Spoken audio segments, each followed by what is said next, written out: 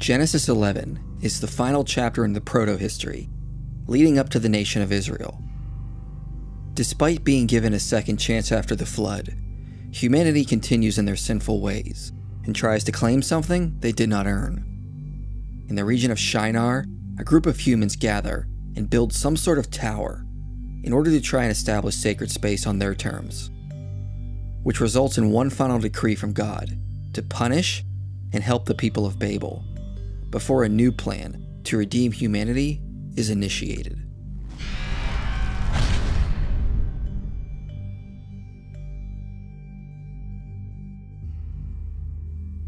The text begins by noting the whole earth had one language. Some suggest this literally means everyone on earth had one language, but such an interpretation is unlikely. The Hebrews use this phrase to refer to limited regions elsewhere.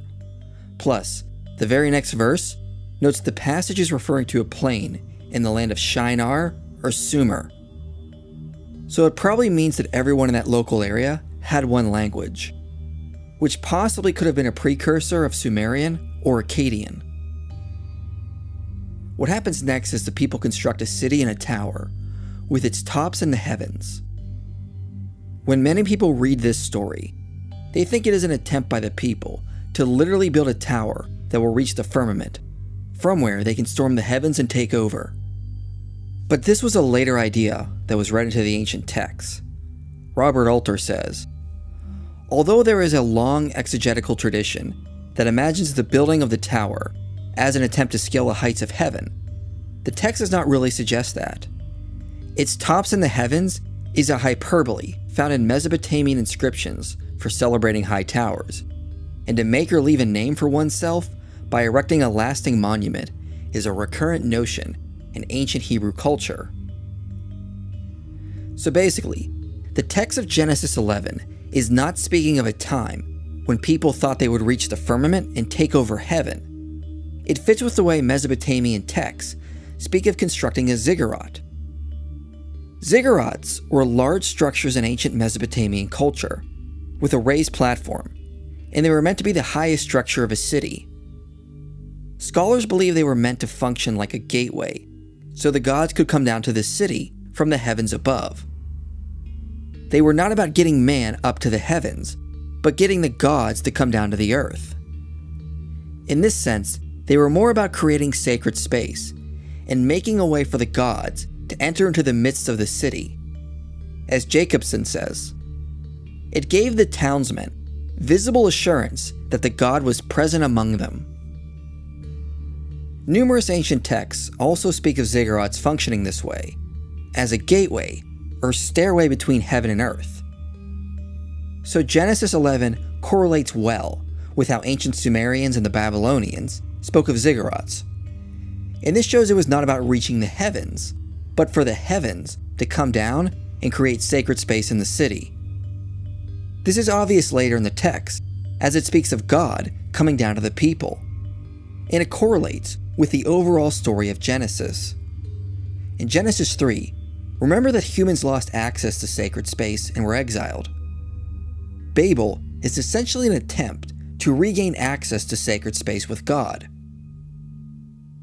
Now from that alone, there doesn't seem to be anything wrong, as later in the biblical text, God comes down to Mount Sinai, and then later he enters the Temple of Solomon to receive worship. However, the difference with Babel is that they are building a ziggurat as a means to an end. Sacred spaces or temples are meant to exalt the name of God. However, here, the workers are building this sacred space to make a name for themselves and to protect themselves from being scattered. The themes of Genesis carry on, especially here with the Tower of Babel. In Genesis 3, Adam and Eve are in sacred space and focus on gaining wisdom for themselves, not trusting God. Kenneth Mathews puts it like this: Genesis 11, 1-9 mirrors the attempt of humanity in the garden to achieve power independently of God. The attempt of the Babelites to transgress human limits is reminiscent of Eve's ambition. As in the tower story, the divine plural also appears in the garden account, and both indicate the divine distress over the potential havoc that the new knowledge achieved by mankind may bring about. In Genesis 4, Cain goes out and either he or his son build a city to honor the name of the sun, which results in humanity moving further away from God, and in turn boasting of their own accomplishments and sin. In Genesis 6, the sons of God produce men of the name, which causes the earth to be filled with pride and violence, which brought about the flood. At Babel, they are also focusing on their own cultural developments, which will make a name for themselves. We can also find a correlation in an ancient Mesopotamian temple text, where the king, Wared Sin, says, "I put there forever my royal name, in order to make praise of me. For the future I deposited a foundation inscription." So it is likely the builders of Babel had a similar idea.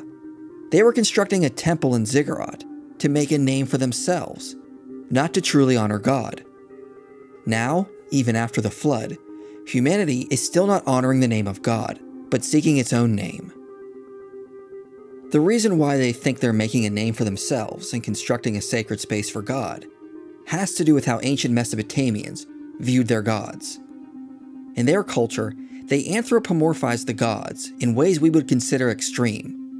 The gods needed sleep, food, they had sex, could become intoxicated, and were ignorant of affairs outside of their immediate experience. For the ancient world, the gods had needs, and they created humans to fulfill those needs. John Stevens says, "The main purpose of human existence on Earth was to please the gods by providing them with food and drink." Humans would provide food and gifts for the gods in sacred rituals, and in turn, the gods would provide order and protection for humans. John Walton refers to this as the great symbiosis.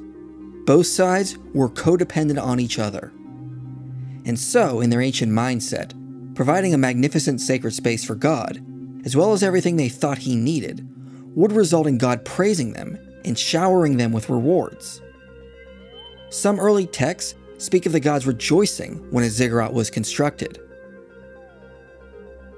This related to their fear as well, that they would be dispersed all over the face of the earth. Some believe the reason God is angry with the builders of Babel is because they are remaining in one place instead of spreading out and filling the earth. That it is an attack on urbanization in favor of a nomadic way of life. But such an interpretation is unlikely. First, God never condemns city living, and in fact, eventually comes to dwell in Jerusalem. Second, being told to fill the earth doesn't seem to be a command, but a blessing. Third, filling the earth seems to refer to multiplying, not directly moving out. Walton says, "The means of filling the earth, indicated in Genesis 1 and 9, was not by scattering, but by reproducing." Fourth, the text never indicates God is mad at city constructing. It is more to do with how they've come to view themselves and God. The real reason they fear being dispersed, probably related to their own survival, as a natural consequence of growing in size as a community. When communities grow and stay in the same place, there are two options: urbanize or spread out. In Genesis 13, Lot and Abram opt for the latter and separate. The builders of Babel do not want to scatter and opt to urbanize. Not wanting to disperse is not a sin. God never scatters them just because they are together. However, their solution to a growing population and being worried they will have to separate is to try and appease God by setting up sacred space to meet the needs they think God has. And in return, they will be provided with resources and the protection they need to continue to urbanize. And thus, their name will be great, because they earned the favor of God, and he would have allowed them to become a great city. But what they think will happen is not the plan of God. In verse 5, God comes down as the ziggurat intended to happen, and he sees the city and the tower they have constructed. Many think this is a subtle implication that the authors believe, as the Mesopotamians did, that God is not omniscient, as he must come down to see the tower. But what is probably taking place is the authors are using literary devices to insult the Mesopotamians, who built massive ziggurats to make a name for themselves. Here's this massive tower, which the builders are so proud of, but the Almighty God just happened to miss it. Gordon Wenham says, "With heavy irony, we now see the tower through God's eyes. This tower, which man thought reached to heaven, God can hardly see. From the height of heaven, it seems insignificant, so the Lord must come down to look at it. God's descent to earth to view the tower is no more proof of the author's primitive anthropomorphic view of God than is God's asking Adam and Eve where they were hiding in the garden an indication of his ignorance. It is simply a brilliant and dramatic way of expressing the puniness of man's greatest achievements when set alongside the Creator's omnipotence." Victor Hamilton agrees. It is difficult to miss the irony in this verse. The builder's intention is to erect a tower whose top will be in the heavens, that is, among the gods. But even though they build the tower, it is so far from the heavens that God must come down to see it. Thus the authors are employing literary devices to insult the builders. Even an omniscient God missed their puny ziggurat. However, the ziggurat builders desire to bring God down to their level, not just presently, but also in terms of how they view him. They seem to have come to envision God in a way that exalts them, by believing he is more like them, with human-like needs, and requires their service. This corresponds to the original monotheism model of Andrew Lang and Wilhelm Schmidt, which we've explained at great length in another video, which is that humans in their most primitive form are monotheistic, but as humans settle down and develop cities, they begin anthropomorphizing God to make him more appealing and chase after lesser divine beings as well.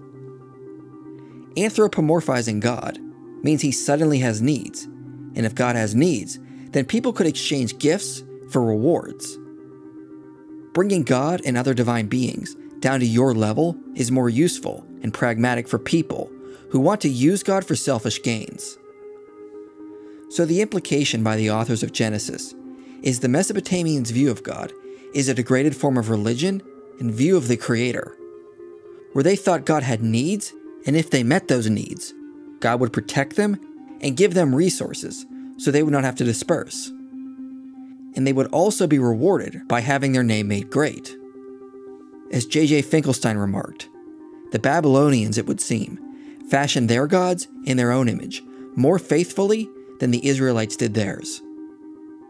However, for the biblical authors, this is not the way God truly is, or how he used to be viewed by the ancestors of the people in the region.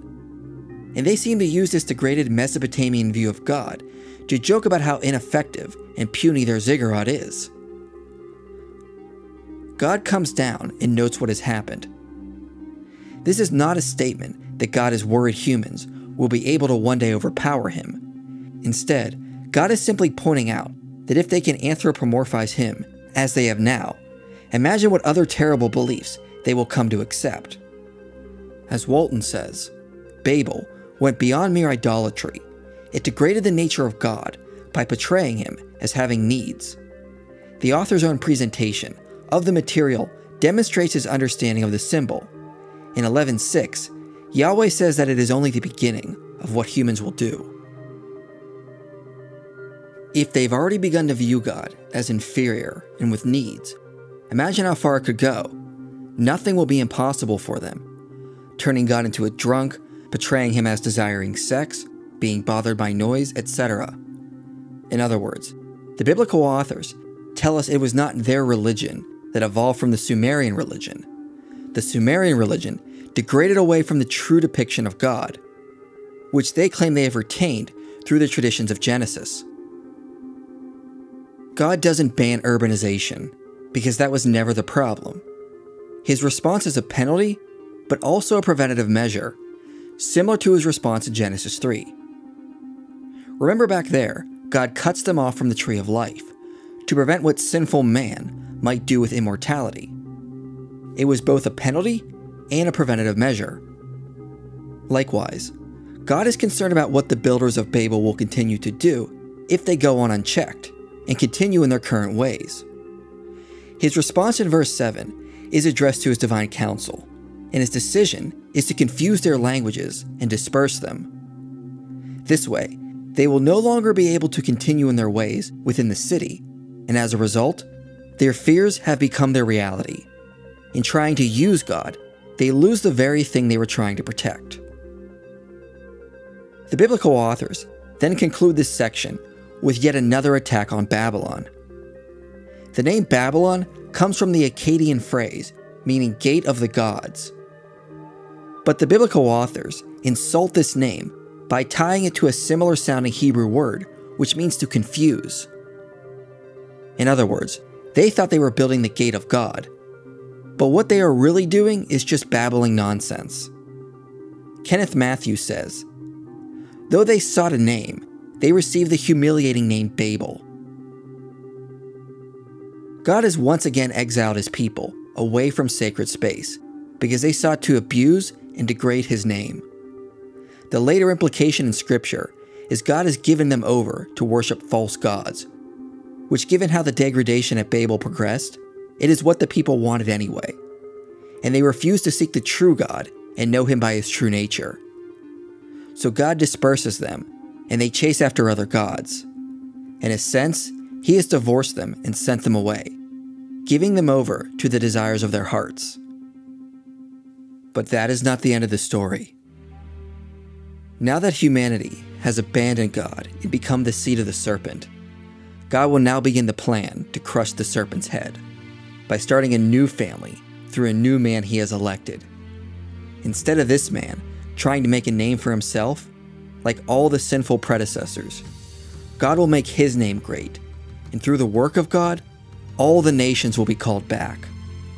Similar to God dispersing the people away from Babel for their own good, God calls Abram out of the region for the good of the people he dispersed. At this point in the story, the serpent had all but won. Even the man God appointed could not produce a son. But through him, God would make a new family. Israel considered their origin divinely planted, because Isaac was born miraculously, and not only through natural processes. He essentially wasn't the seed of the serpent, but a seed of God that would grow to be a light to the nations. The war was not over, but a new chapter was about to begin, one in which God would create a new nation to call back all the other nations that abandoned him. The restoration plan begins in Genesis 12.